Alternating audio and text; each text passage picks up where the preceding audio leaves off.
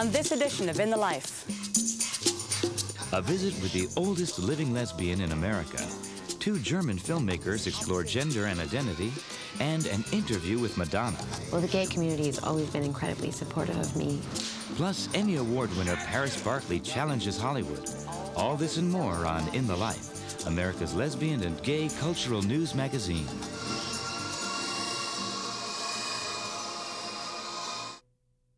In the Life is funded in part by the H. Van Ameringen Foundation. Additional support provided by Michael A. Lepin, Richard M. and Peggy Danziger, Agnes Gund and Daniel Shapiro, Jeffrey B. Soref, William J. Resnick, Rick Weiland, the Lily Auchincloss Foundation, the Gill Foundation, the Snowden Foundation, the New York Community Trust, the Mitchell Gold Company, in the hopes of eliminating all types of fear and prejudice, the Gay Network, Gay.com, and the annual support of In the Life members like you.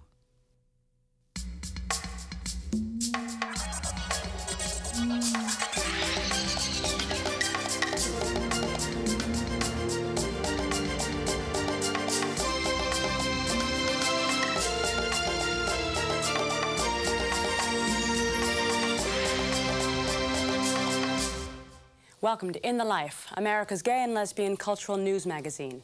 Hi, I'm Katherine Linton. Whether you're in the darkness of a movie theater or in the comfort of your own living room, those images that you see on screen can expose you to a world of people, places, and points of view that are vastly different than your own experience. On this episode, In the Life focuses on artists who are bringing us a new way of seeing the world, especially when it comes to gender and sexuality. They are on the cutting edge of film and video, exploring new cinematic styles and techniques, and always working to bring original ideas to screens big and small near you. In this program, correspondent Tanya Barfield looks at the work of Ulrike Ottinger, a director who's been among the avant-garde of German filmmakers for nearly 3 decades. Hal German talks with Madonna and Rupert Everett about bringing their star power to a movie advocating alternative families. And you'll meet 2 African-American pioneers, one who's riding a new wave in television, the other whose remarkable life began long before TV was even invented. I wasn't in what you call a closet. Never. But first, we bring you an eye-opening story about a special group of people in Connecticut who are coming to terms with who they are. They are men and women who are hardly ever thought of as sexual, much less sexually identified. But as Darius DeHaas reports, that is definitely not the case. Once a month, at the Gay and Lesbian Community Center in New Haven, Connecticut, a unique gathering takes place. The Rainbow Support Group provides a safe space to address the needs of a very specific segment of our society: mentally retarded adults who identify as gay, lesbian, bisexual, or transgender. For more than a year now, this group has provided affirmation and support to this minority within a minority. You got to make sure you wear comfortable shoes if we walk. This group is possibly the first group of its kind in this country that is discussing what it means to be gay and have a disability. In the fall of 1998, John Allen founded the Rainbow Support Group in response to a need being voiced from within the human services field. The group is funded through the Easter Seals Goodwill Industries of New Haven, Connecticut. From all over the state, I was getting calls from agencies saying that they had an individual that was gay or was lesbian or were cross-dresser, and could they bring that person down for a service. We started to realize that, hey, maybe there really is a need for this. It's just groundbreaking to hear mental retardation and sexuality discussed in the same context, and also to take that one step further, to hear homosexuality discussed in that same context. You want to take your coat off and come sit down? Hi, how are you? Hi, how are you tonight? Judy Tompkins is our founding facilitator. She just has a wonderful understanding of what it means to have mental retardation. She is heterosexual, but she's in a way like a Dr. Ruth, where she just has a wonderful understanding of sexuality and what is a natural part of being an adult. And she just has this great way of getting people to talk about what's going on inside of them. You just want us to find more women. Yes. You guys, don't you have any women friends we could get in the group? Developmental disability is a broad category that can include people who are mentally retarded. But developmental disabilities can also include autism, other kinds of severe learning disabilities. A person who is retarded means that their IQ falls below a certain point, which is actually the bottom 2.5% of people tested. The number one thing all the group members say that they want is to meet other people, possibly have a relationship, have a boyfriend or a girlfriend, or just to hang around with people who feel the same way they do. But other issues come up, staff not being supportive, sometimes people trying to change them, you know, trying to get the guys to date girls. It's hard to believe in this day and age that people don't know any better than that, but they don't seem to. The first portion of each Rainbow Support Group meeting is a time to reconnect when the members and their staff have a chance to catch up. Then, each individual speaks privately with the facilitator. Sometimes it's just personal issues. You know, sometimes people just have a hard time. They have a hard time at work. They have a hard time with their boss. They have a hard time with their housemate. You know, sometimes they just want to vent just like anybody else does. They always just want to kind of fit in. You know, they don't want anyone to think there's anything different about them, so they just want to be like everybody else. And I think part of being here is that they feel that way. Plus, they don't have to hide the whole sexual thing here. You know, they're just so relieved. Other people do this stuff, you know. It's like, oh, they can hardly believe it sometimes. During its first year, a core group of participants from all over Connecticut was formed, unique individuals who have overcome many challenges in their lives. Joe, Will, guys, I come here every month. And Alan identify as gay. You help me learn, do better. To do better? Andrew is bisexual. Pam is currently the group's only lesbian. And Ben is a straight man who cross-dresses. The point is, it's not easy. It's not easy for her, and plus it's not easy for me. Joe knew who he was when he walked in here. I mean, he was just like, oh God, there's other people that are gay. I'm so glad to see you. And he just had no problem at all accepting it. He's who he is, and he knows who he is. I said, I feel fine about this.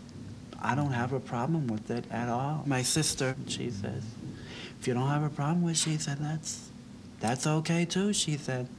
So she knows you're gay? You know how she is, Adrian, you met her. Adrian is Joe's direct care support staff. Mondays are her day off, and she, on her own time, will bring Joe down to the group. That is dedication. I hope that Joe would find someone. I really do. I would love to see him come to this group and meet someone that he's interested in, and of course pursue a friendship first, and then of course relationship if that happens. I thought there would be more women. We all thought there would be more women. When I first met Pam, literally within the first sentence of our introducing ourselves, she came right to me and said, you know, I'm Pam, I'm gay, and can you help me find a partner? I would describe Pam as a quietly surprising person. She may appear to be shy, but she's bold in some other areas of her life. Guess what? I just got on the internet. You did? How are you? Where'd you get on the internet? It seems as though she was like a little dam that was held back for a number of years, and suddenly with the right environment, the right supports, and particularly this group, the floodgates are opened, and she's shooting off. I enjoy it more. Ben is an individual that I think has had one of the most difficult times in trying to get to this point. He was in a horrible living situation where his support staff were trying to force him to conform to what they felt was right for him rather than listening to Ben. Because of the cross-dressing, it's been a different kind of situation with Ben, that he had a little bit of trouble trying to relate to the other people in the group. But I think that he started to realize that it's all kind of the same thing. And he feels more comfortable. One of the things that was really exciting was at our recent holiday party here at the center, we were able to provide some introductions for him to connect with the support group for cross-dressing, and then made some instant new friends. What did that feel like for you, Ben, to see that? Feels like, well, if he could do it, I could do it. They feel that there is no one out there that really truly understands what's going on inside of them. And so that is really one of the biggest things that this group has been able to do, is to break down that sense of isolation that people feel. You didn't see that over there in that corner over there? I didn't notice that. I saw that. I think I saw it. Could be. People with handicaps aren't allowed to have normal sexuality. They have no sexual outlets, and we kind of create problems for them, and they get themselves in trouble because they have no way of expressing their sexuality at any level. But if they could come here and see other people who were gay, who had normal lives and were comfortable with who they were, that they could kind of grow from that and feel supported. Hello, my name is Betty DeGeneres, and my kid is the greatest. You know her. She's Ellen, and she's gay. For too long, gay Americans have suffered discrimination. As long as our sons and daughters are excluded from the basic protection of law, we must share that burden as a family. So let's not waste one child, and let them all reach for the stars. To find the link, visit In the Life's website at inthelifetv.org.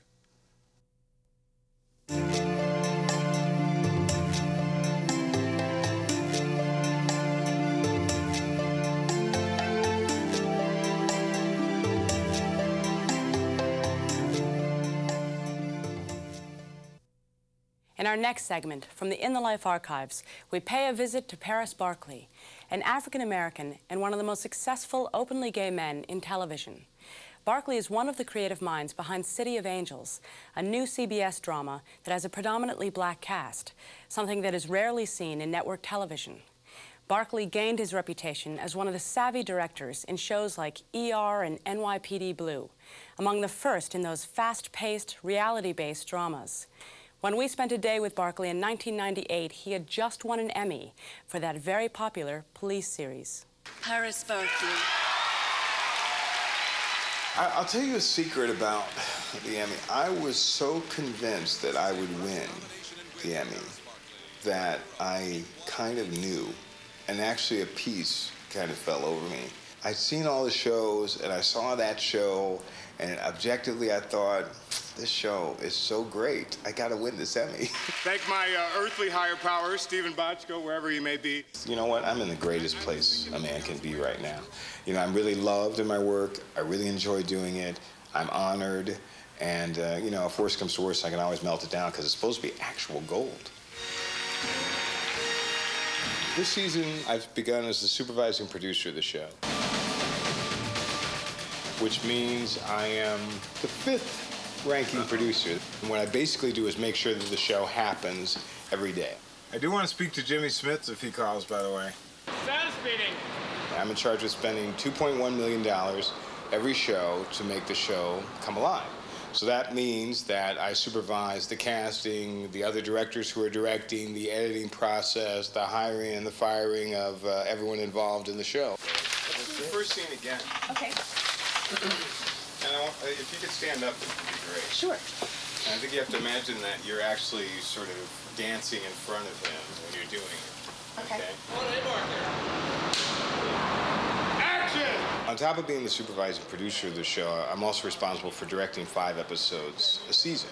And they're 2 different things. The producer spends the money, the director calls the shots. The director directs the actors, the producers make sure the actors arrive and are there and are hired and are paid.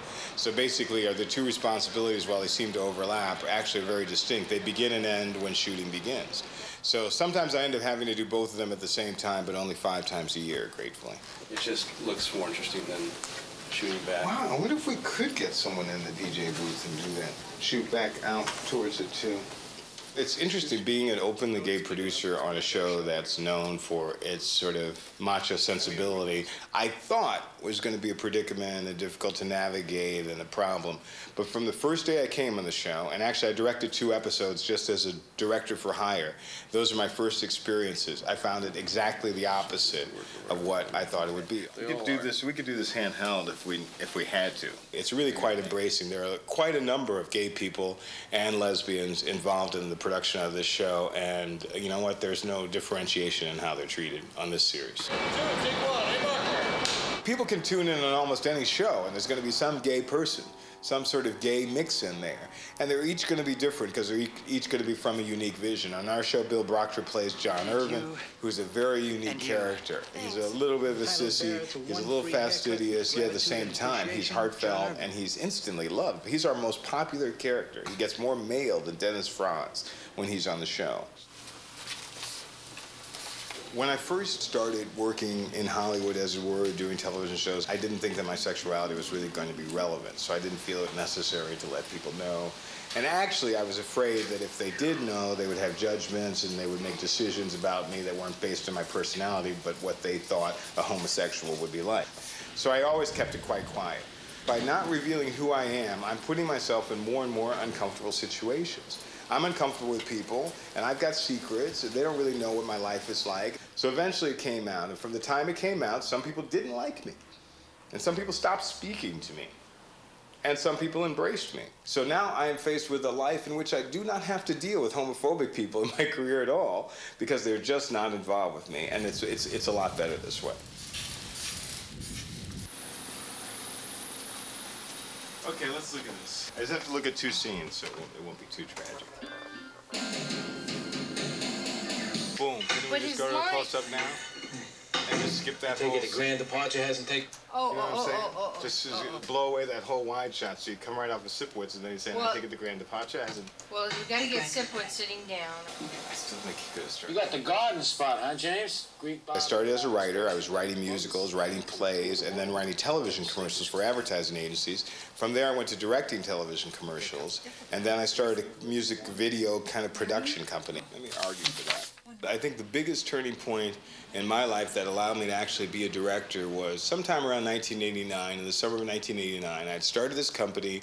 It was not very successful. I really got involved as heavily as I could in drinking and drugs just to sort of assuage the pain of being a director who wasn't directing anything.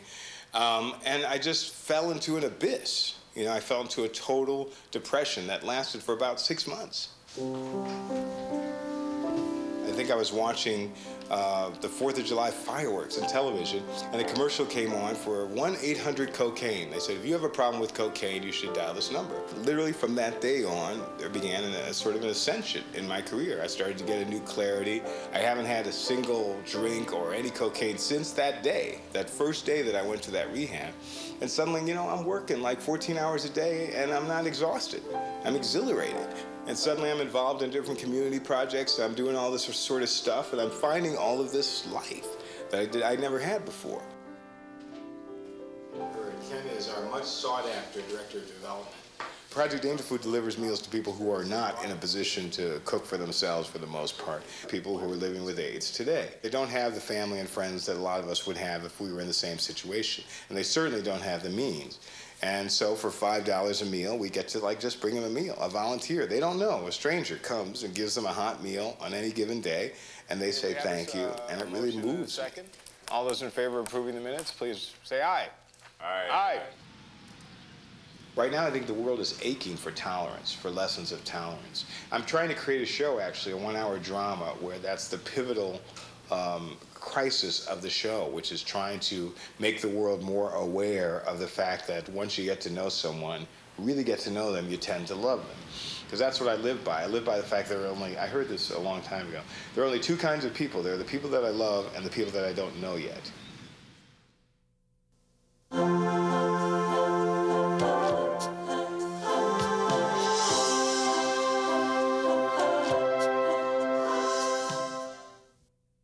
The gritty realism of shows like City of Angels and NYPD Blue is in stark contrast to the almost otherworldly images German filmmaker Ulrike Ottinger favors in her work. A writer, director, and cinematographer for nearly 3 decades, her films were filled with gender-bending characters long before the phrase was coined. Her original style has long captivated scholars and artists alike.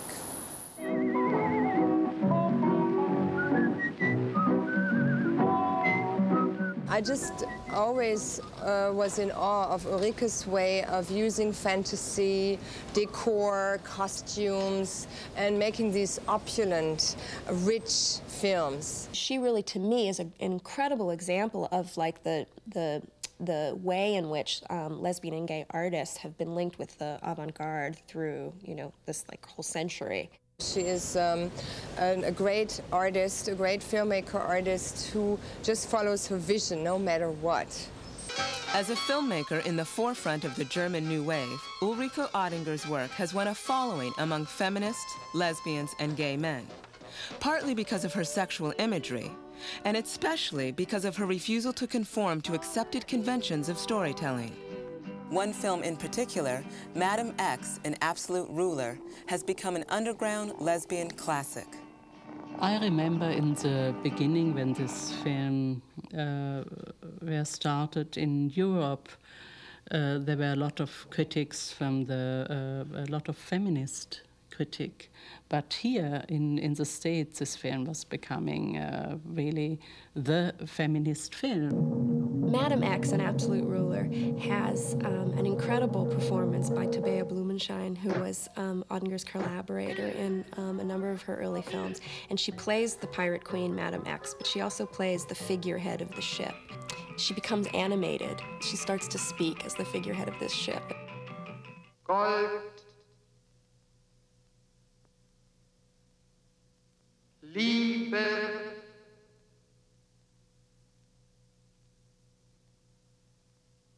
Abenteuer. What's strange and different about this film is that it's anti-realist. It's completely throws story out the window, although it has a kind of a story. It doesn't give the viewer many ways into the sort of strange rituals that this group of women aboard a pirate ship enact, except for through just looking and watching and wondering what's going on. Die große Liebe im Leben der Madame X war eine Frau mit Namen Orlando. As the number and popularity of lesbian and gay film festivals have increased, so has the inclusion of Ottinger's films, often considered cult classics. Films often include transgendered characters and caricatures. For example, in the image of Dorian Gray in The Yellow Press, the androgynous Dorian is a man played by a woman. But Dorian's ambiguous gender is only one element of the strange and inventive surroundings. Still, it's an element that cannot be ignored, especially by a gay audience that's used to reading between the lines when watching a film. In one of Ottinger's films, Johanna Dark of Mongolia, the Trans-Siberian Express breaks down somewhere in the Gobi Desert. The male characters disappear, leaving only a group of European women who go and live among Mongolian herdswomen, temporarily becoming a part of their world. Joan of Arc of Mongolia has two important facets of my work. The first is the pure fiction work, and the second, the documentary. In the first part, you have the Trans-Siberian. C'est pour apprendre et pour acquérir des expériences qu'elle voyage, n'est-ce pas? In the train, it's like a museum of Europe, and we have all these travelers, you know, the music is important.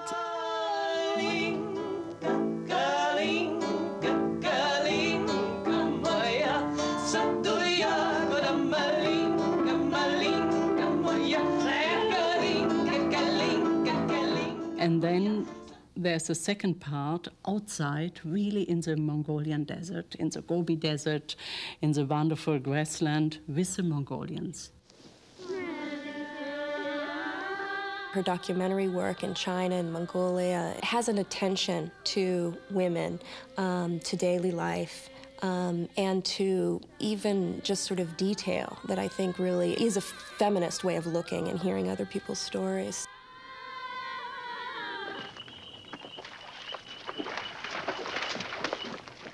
As gay and lesbian filmmaking gets more and more mainstream and more narrative-oriented and just sort of, we all want to be like the boy or the girl next door, her crazy films about, you know, pirates or, you know, trips on the Trans-Siberian Railroad become, like, really to be treasured as something different. That just sort of sense of being completely, confidently not in the real world that her, you know, really most stylized set pieces have, I think is a really appealing aesthetic experience because it's just, you know, celebrating outsiderness in a really, you know, larger-than-life, grandiose way.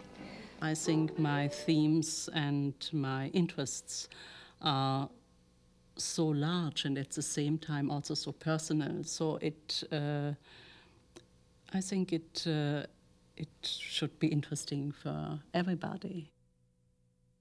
Just spit it out. Okay, what's the best thing I could tell you? That you've met a fabulous guy for me. Hello to everybody watching In the Life.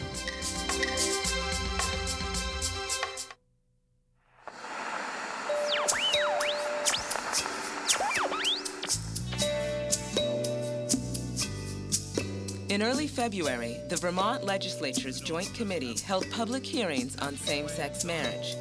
These hearings were in response to the Vermont Supreme Court's ruling that the state must provide the same benefits to same-sex couples that it extends to heterosexual couples. Residents turned out in record numbers to express their feelings for and against allowing gay men and lesbians to legally marry. It is my understanding that government is responsible for protecting minorities from injustice and abuse, not responsible for imposing minority values on the majority. Do you have a neighbor or friend who's gay, or a brother, sister, daughter, or son? Probably so. I urge you to consider them while making this decision. How can we say that certain men and women may marry but deny the same right to others? It doesn't make sense. I urge you to support the right of all Vermonters to get married with all that connotes. The legislature must now choose whether to include gay couples under existing marriage laws or establish a separate but equal domestic partnership program, which would be the most comprehensive in the United States. In late February, Green Chimneys Children's Services held its 4th annual conference at the Hunter College School of Social Work in New York City. 9 workshops were presented focusing on a wide array of services to GLBT and questioning children, youth, and families. In addition to social workers, young people participated in the planning and presentation of the conference. Longtime activist Joyce Hunter, co-founder of the Hedrick Martin Institute, focused on the difficulties that continue to face today's queer youth. We still teach LGBT youth to be ashamed of who they are instead of affirming them at a very vulnerable stage of their development.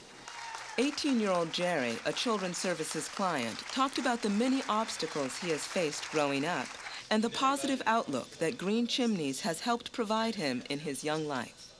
Green Chimneys was like no ordinary place. It was like something that you wouldn't expect to exist. It's the best place to be, thanks to the very caring and devoted staff, my 2 teachers, also the people who told me, do not be afraid of who I am.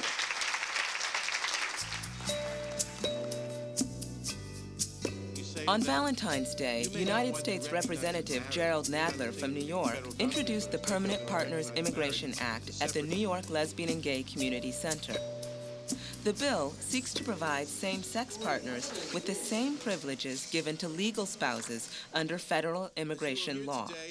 One of the most egregious inequities that gays and lesbians face has to do with a shameful double standard in current immigration law.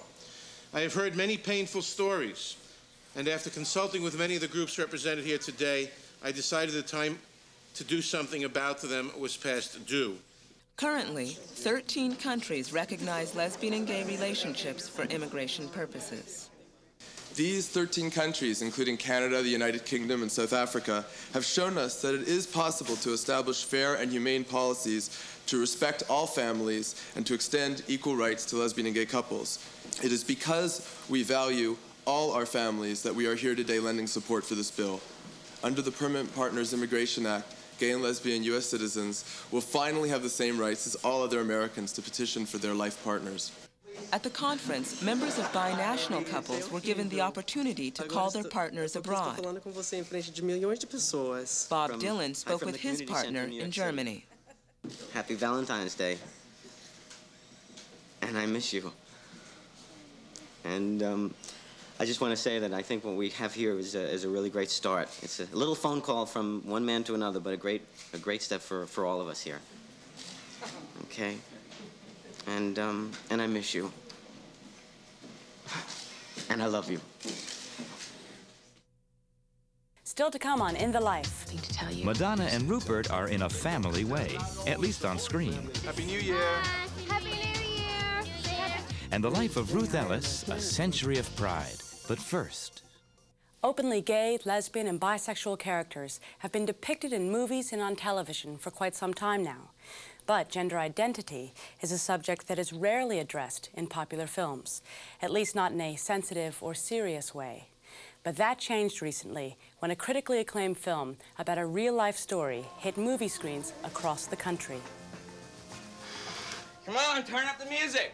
Last year's surprise hit, Boys Don't Cry, exposed mainstream audiences to transgender issues through the story of Brandon Tina, who was biologically a woman but saw himself as a man. Tina was murdered in Nebraska in 1993. I had a dream about you last night. You did? What happened? Come on, tell me the dream. Someone walked me home last night. I think it was you. This is a story of love and acceptance and being who you really are with all of your heart and every cell in your body being who you are and not conforming to what it is other people think you should be. So you're a boy. Now what? Come on. Got your mother. The film portrays Brandon's desire to live on his own terms and the violent events that take place when his friends are unable to accept his identity. You can't just keep running. You're gonna end up in jail. Brandon, what's going on? You want the truth, don't you? Boys Don't Cry has generated widespread acclaim, including numerous awards for actress Hilary Swank. You're like a little movie star yourself.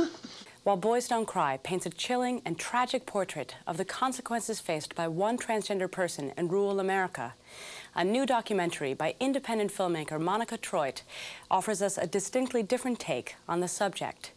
Gendernauts is an upbeat glimpse into a community of transgender people who are living and working in San Francisco. Sandy, Texas. Welcome to San Francisco. Thank you. This is not a documentary about the average transgendered or transsexual person. It's privileged people who are not privileged, you know, because they inherited something or they have all the security.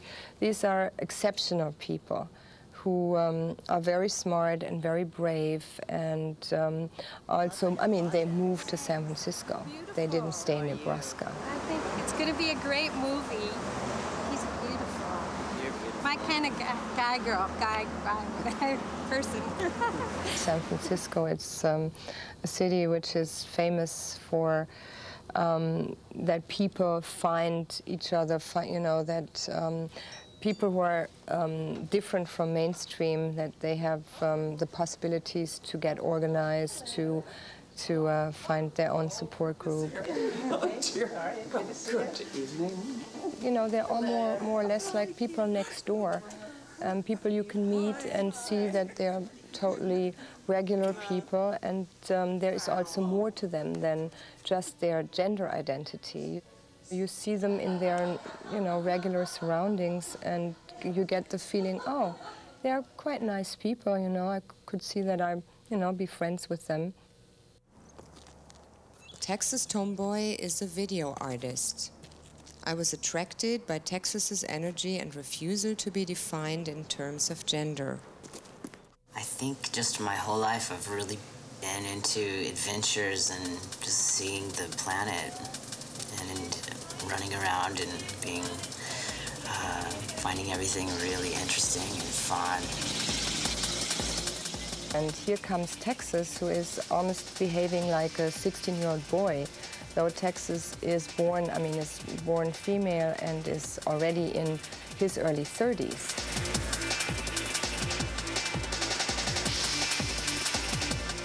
That was also Texas's first time to do this, and Texas was totally courageous. I really admired him doing that.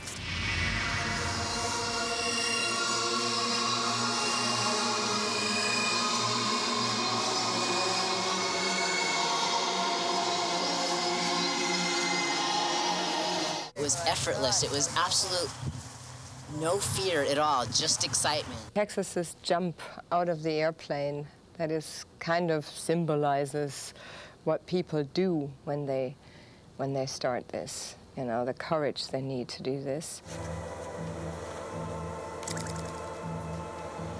It's not a fun ride to be a transgender person and to take hormones.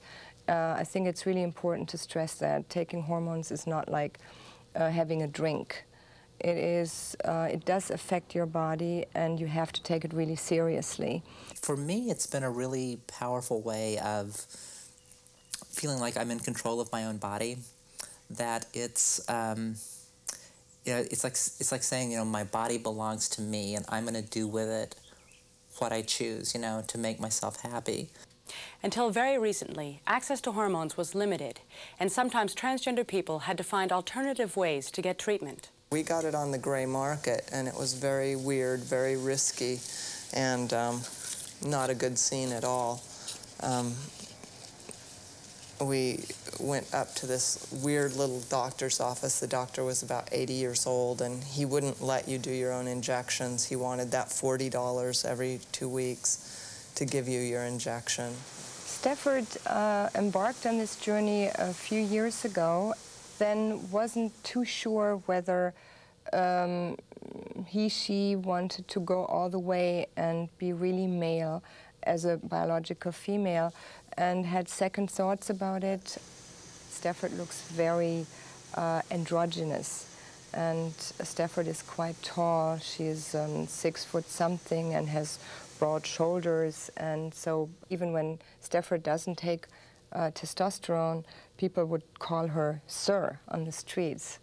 But Stafford is totally unaffected by this and is just Stafford. I'd never felt male and I've never felt female, and I don't really concern myself with gender. I just let people go the way they will with it, and if they're confused, then I let them be confused, and I don't really have an answer for them. So, are you a boy or a girl? Yes.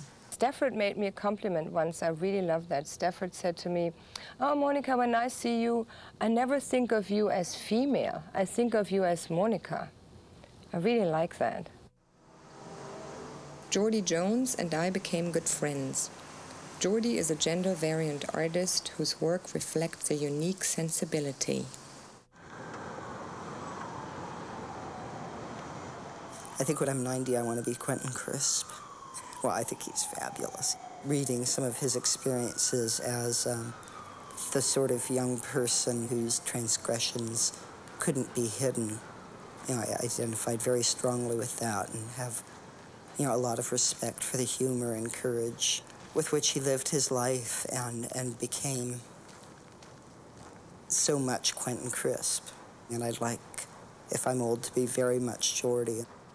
Everybody has a cocktail of possibilities in them. I don't believe that anybody is 100% male or 100% female. We all have to change the consciousness about this. We all have to try to work to make, for people to feel free and feel safe and secure if they feel they need to embark on this journey, to make it possible for them to not end up like, Brandon Tina.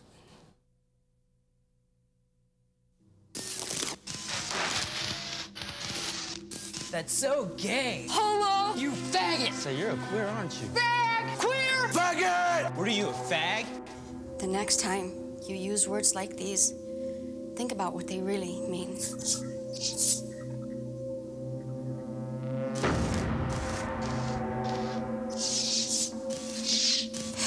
Better not be a next time. To find the link, visit In the Life's website at inthelifetv.org.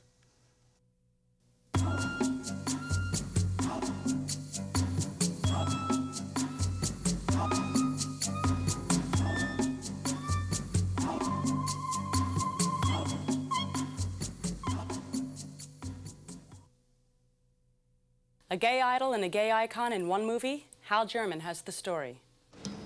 Hello? He's leaving me. Oh, don't stop him. Just let him go, Abby. And then what? Rush over to my house and tell me all about it. She is a gay icon. He is rapidly becoming one. In real life, they're friends. In The Next Best Thing, they're really good friends. You're the only woman in the world that I would like to be. Ow. By now, you probably already know the plot. Madonna plays Abby, a far too close to 40-ish woman who's about given up on ever finding her soulmate. Rupert Everett is Robert, who could be that guy, except he's gay.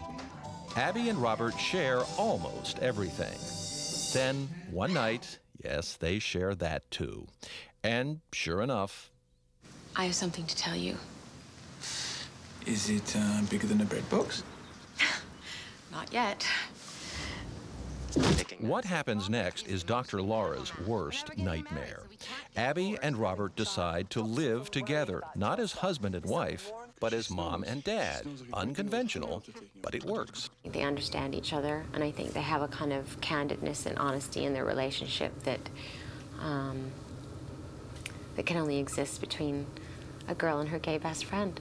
Madonna talked to In the Life recently about her new film and her old friend and co-star, Rupert Everett. You just have to be a father and a friend. Rupert is so, fun and easy to work with that even if I hadn't known him, I'm sure I would have had just as much fun. But, I think probably it added a little bit to the chemistry. Everett's star has been rising in Hollywood for years, but the role that put him on the map was this scene from My Best Friend's Wedding.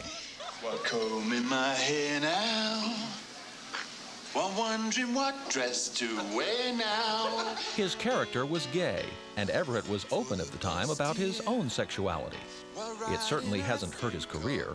Everett has gone on since to act in roles from Shakespeare to Shakespeare in Love. I have a new one nearly finished and better. The Massacre at Paris. Even so, Everett told In the Life when the chance to play another gay best friend came up, he couldn't resist. I'd had such a response from America, playing this charming, witty, debonair character, that I was looking very much for something that had as its starting point that, but moved on slightly to something, slightly more substantial. So this seemed ideal to me. Music. But Everett insisted on rewriting his role, which he says was at first too stereotypically gay.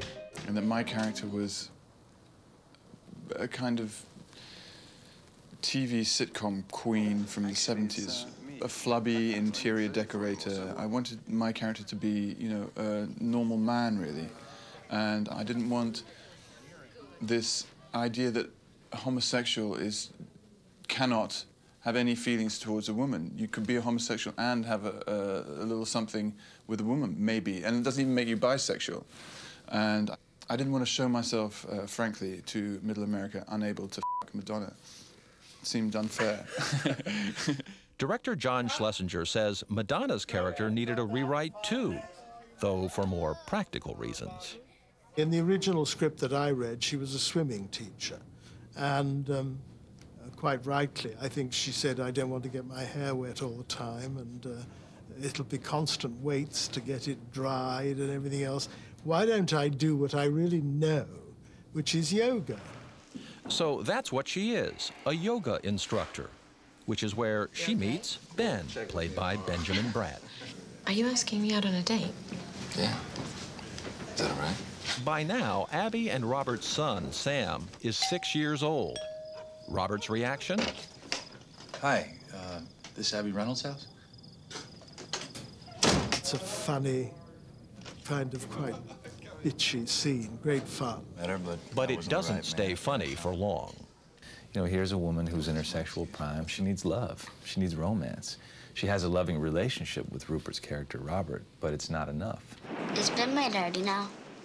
What? Soon, with their son Sam in the middle, Robert's jealousy turns to resentment. Abby and Robert take sides, and things turn ugly.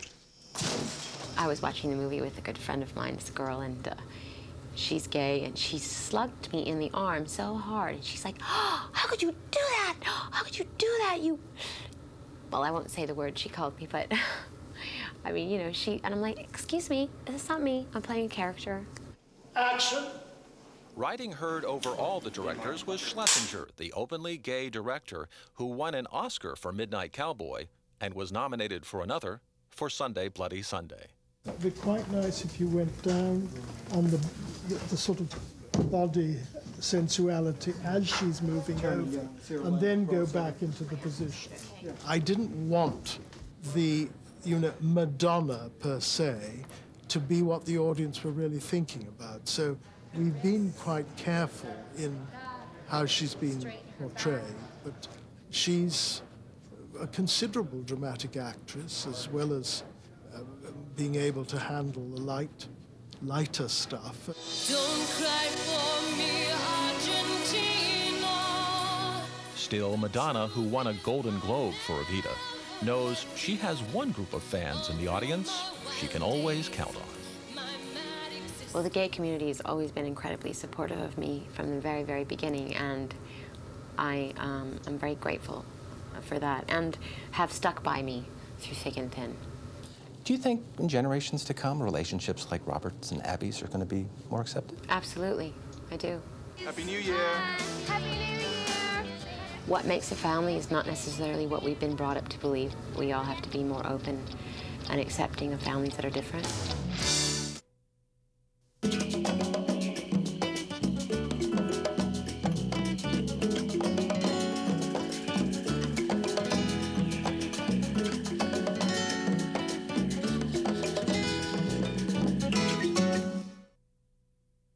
Our final segment spotlights a documentary about a woman who may not be a trendsetter, but we'd be lucky if she was. Her name is Ruth Ellis, and she's been proud of being African American, a lesbian, and out of the closet for almost all of her 100+ years. It's a remarkable story that might have remained untold were it not for award-winning director Yvonne Welbon, who was compelled to document this inspirational life. When was the last time you had sex? Oh, I guess I was about 95. Ruth is like us. She's a person that has lived, as she says, an ordinary life. And to me, she's had a few extraordinary moments. My name is Ruth Charlotte Ellis, and I was born July the 23rd, 1899, in Springfield, Illinois. The first time I ever saw Ruth Ellis, she was dancing. I was at the National Women's Music Festival in Bloomington, Indiana, and I was trying to figure out how old she was. And the next day I found out she was 97. I was really surprised at her age and her vitality. That's how I met people, dancing. I'd go up and ask them, may I have this dance? And they said, sure. The more I talked to her, the more I realized that there was an amazing history in her. The biggest challenge was trying to figure out how to tell her story. I was in high school when the armistice was signed. That was a big day. Oh, 5 and 10 cent store, they sold out of tin pans and things. Oh, we had quite a day. I made a decision to edit it historically. So we started at the beginning of the century and we just kind of go through her life and kind of make it a social history documentary. Martin Luther King made a way for the black people to have more privileges than they've had. The greatest thing I ever attended was when they had the march here in Detroit. You come in and you think you're going to hear this story about a black lesbian, but what you end up hearing is an American history story as lived by a black lesbian. I wasn't in what you call a closet, never. I didn't have anybody to. Now, my mother died early in life, so I didn't have to worry about that. But my dad and I had 3 brothers. I never heard anything from them concerning me except one night. My girlfriend and I made a little bit too much noise. My dad told me, next time you girls make that much noise, I'm going to put you out. As a lesbian and African American living in the 1940s and 50s, Ruth Ellis witnessed many cases of discrimination and homophobia. So, together with her lover Babe, they opened their home to the disenfranchised. And soon the place became known as the gay spot throughout the Midwest. It was sort of a haven for the young people who didn't have any place to go. Mostly it would be men. Boys would come in, and we'd let them stay there until they'd get on their feet. If they get a job, something like that, or maybe they wanted to go to school. In Detroit, they're actually building a gay and lesbian center for teenagers who are street teens who are gay and lesbian, and they're naming it the Ruth Ellis House in her honor. What was your greatest accomplishment? Joining the lesbians. I think that the lesbian community was dying for Ruth. I mean, it was like, you know, where are our foremothers? You know, has anybody been on this path before us? And I mean, it isn't just that we welcomed her. It was that we really wanted and needed to have a connection. One of the things that Ruth says has changed for her the most is that she is more out. She's out and she's proud. She's very out in her building. If anybody ever makes a homophobic comment, she goes, you know, when you're talking about them, you're talking about me. Did you want to see the old gym? I want to see the old gym. Okay, we're not too far from there, so. My favorite moment in the documentary is when Ruth Ellis returns to Springfield and visits her high school and takes one last run around the gym. Every time I see that, it still kind of brings a little tear to my eye. Meeting Ruth Ellis changed my life in a number of ways. I count her now as one of my friends. The main thing that has happened is I've kind of taken on some of Ruth's life philosophy. She doesn't let little things bother her. She, which is great because I think you live longer, right? If you just don't get stressed out over the little things. Inhale, I. And what other secrets of longevity did the filmmaker learn? She does stuff like she always drinks 32 ounces of water every day. And, you know, I mean, she has these basic things that she does. Get on this old bike and go town. One of the things that I think that keeps Ruth so vibrant and energetic is that she exercises all the time. Ruth couldn't believe that so many people were interested in little old her. Ruth has received hundreds of emails because of this movie. And one of the most amazing was a woman said, I'm white, I'm heterosexual, I'm 6'1", because, you know, Ruth is 4'8", okay? And you would think that we are opposites, but we're not. And in seeing your story, I'm seeing myself. Living with Pride, Ruth Ellis at 100 has played at many film festivals and was recently part of Creatively Speaking 2000, Visions of New Black Filmmakers at Aaron Davis Hall in New York City. I think it's a wonderful piece of filmmaking. It highlights the fact that there are many aspects to the African American community. The fact that Ruth is a lesbian, has been around and out for over her lifespan is really phenomenal. I think she was really a pioneer in a lot of ways. May I present Dr. Ruth Ellis. The reason I called it Living with Pride is that she has always been true to herself. She's never been ashamed of who she is. She's always lived her life with pride. And I think if she can do it, we can do it. Living with Pride, Ruth Ellis at 100 will be screened weekly at New York City's Whitney Museum of American Art through June 4th as part of Whitney's 2000 biennial. From all of us at In the Life, thank you for watching, and we'll see you next time.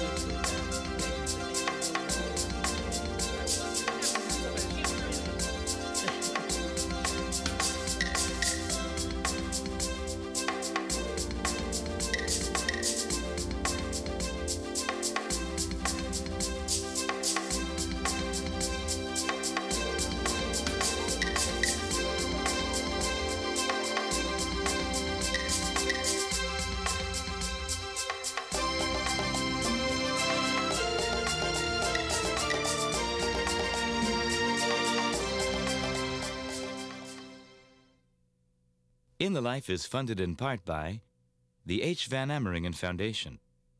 Additional support provided by Michael A. Lepin, Richard M. and Peggy Danziger, Agnes Gund and Daniel Shapiro, Jeffrey B. Soref, William J. Resnick, Rick Weiland, the Lily Auchincloss Foundation, the Gill Foundation, the Snowden Foundation, the New York Community Trust, the Mitchell Gold Company, in the hopes of eliminating all types of fear and prejudice, the Gay Network,